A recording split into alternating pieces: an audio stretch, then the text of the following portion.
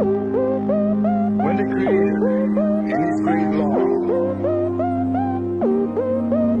planted the great tree of peace, He uprooted it, and He threw under it all the weapons of war. He said, "You are now a nation of peace, and that will be your strength. That will be what you depend on. The spiritual power. Believe.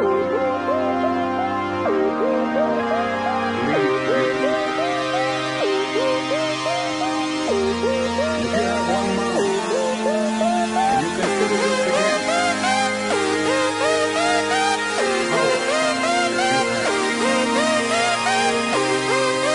But all of the animals stop and they listen. It's good. Oh, brother. The natives like we are, at one time, we spoke your language. At one time, we conversed. Long time ago. Those animals, those lineages, they live in a state of absolute space. They can do no wrong.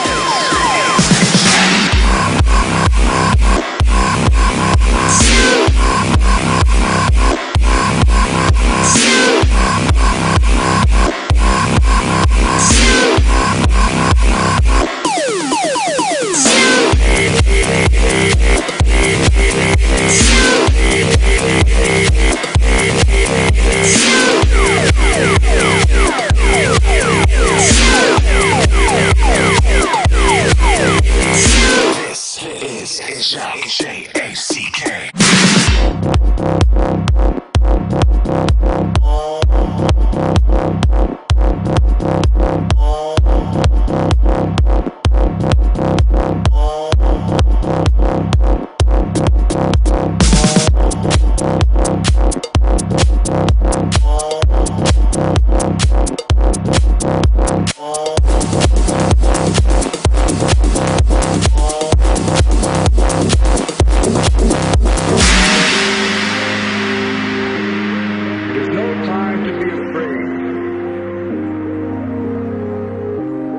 There is no time for fear.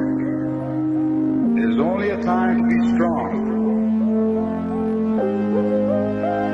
Only a time to think.